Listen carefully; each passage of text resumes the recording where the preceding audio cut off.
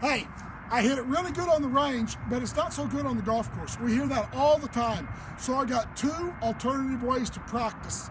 Now look, no magic here. You got to do this more than once, but here they are. The first one is I'm gonna count out 3 balls, and I've got 3 clubs. I got a sand wedge, a 7-iron, and a driver here. And I'm gonna hit 1 ball with each club, and I'm gonna grade it. And it doesn't have to be an A+, but it ought to be above a B+ or better. Now that would mean I hit it relatively solid, pretty straight, and good trajectory with it. Okay, so here I go. The first one's gonna be my wedge. Okay, that was a B-. It wasn't very good. Okay, here's my 7-iron.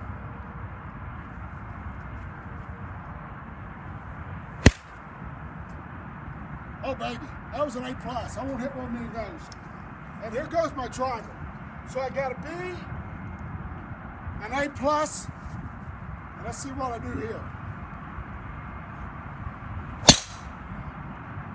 Okay, I hit it really good, but I didn't pass the test because the first one wasn't very good.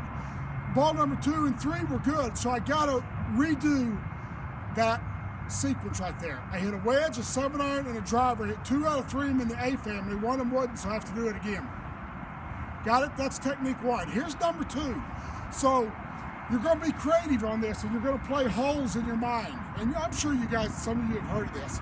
And so let's just say the first hole is a long 4-par. So I'm going to start off with a driver. I'm going to hit my driver.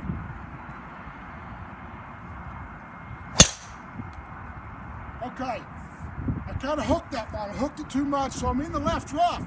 So I'm going to take the club that it would hit on this hole. Let's just say it's a 7-iron, and I got to hit a low punch hook. So here I go. I'm going to hit a low punch hook with this 7-iron. I hit it in the left trees. I don't hit it in the trees very often, but I did this time. So it's going to be a low punch hook. Oh man. That was really good. You think I hit it in the trees all the time, it's because they hit that one. It's right out the shoulder of the green. I didn't quite get it to the green because I had to go under that tree, that imaginary tree. So I'm going to hit it just a little pitch shot. And even though I'm not on the green, I got a spot out here. I'm trying to land it on a leaf right out there.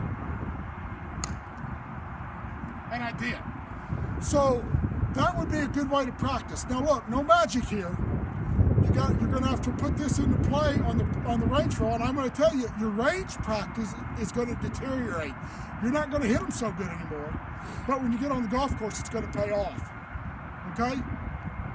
Come see us at Ball Golf. We'd love to help you with your Christmas needs and stuff, and we're going to get warmer weather, so hang in there. Good luck to you.